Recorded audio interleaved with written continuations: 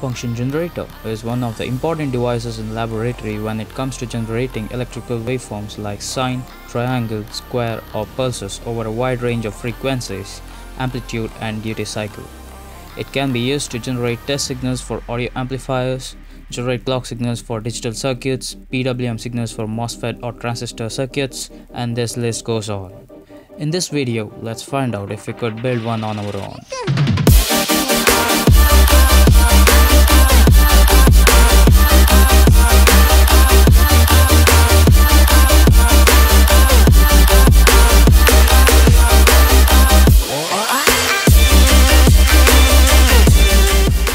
This video is sponsored by jlcpcb.com. Order very high quality PCBs for only $2 to make your projects look more professional.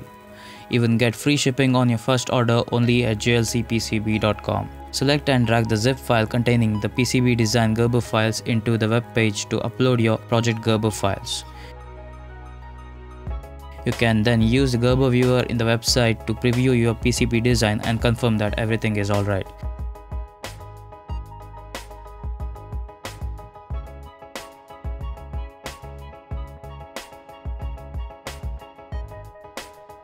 Then select your requirements like thickness, quantity, PCB color, etc. and save to cart. Then log in using your ID and password and check out securely to add your shipping details and payment methods.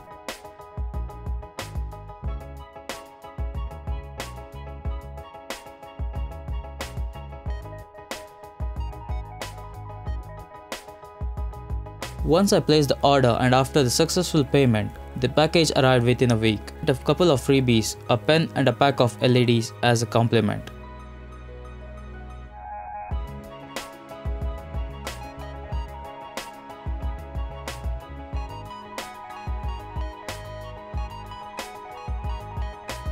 The quality of PCB is fairly very good. The board is thick enough and it is strong and sturdy. The pads and wires are tinned and the silk screen is clearly printed, which helps while soldering the components onto the PCB. Before building the circuit, let's learn the principle of operation of the oscillator circuit. Here a network of capacitor and resistor. In other words, RC oscillator circuit is used. The output frequency of a RC oscillator is given by 1 divided by 2 pi RC. By varying the resistor and capacitor values, variable frequency output can be achieved. Now let us start building the circuit. The Gerber files, circuit diagram and the list of components are in the description box below.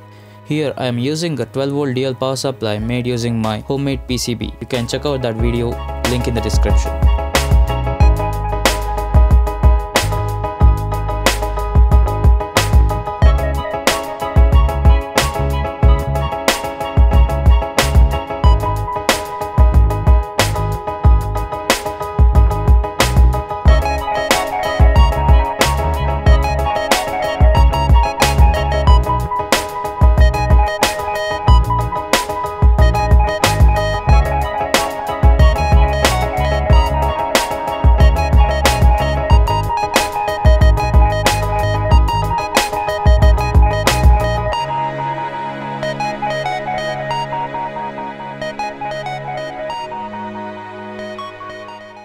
Connect the output of the signal generator to the oscilloscope and adjust your oscilloscope setting to the correct frequency range and amplitude scale.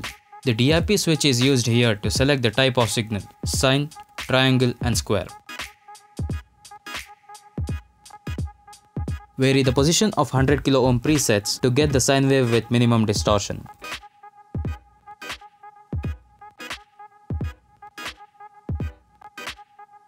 Select the frequency multiplier switch according to the required frequency range. Vary the 10 kΩ potentiometer to change the frequency of the signal to accurate value. The 1 kΩ pot is used to adjust the duty cycle of the square wave. 4.7 kΩ pot is used to vary the amplitude of the signal. Please check out the description section below for the list of components and the circuit diagrams. I assembled the function generator and power supply PCB on a sheet of plexiglass. I have been using this circuit for a while now for testing op-amp circuits. This is working for me very well, frequencies up to 100 kHz. The only downside is that you will need an oscilloscope to visualize the waveforms. So in the coming videos, let's build a circuit to measure the frequency and amplitude of the signals with a display for convenient use of the signal generator. Subscribe to my channel for the updates and more projects like this. However, this was a very fun project to build. Thanks again to jlcpcb.com for making this video possible.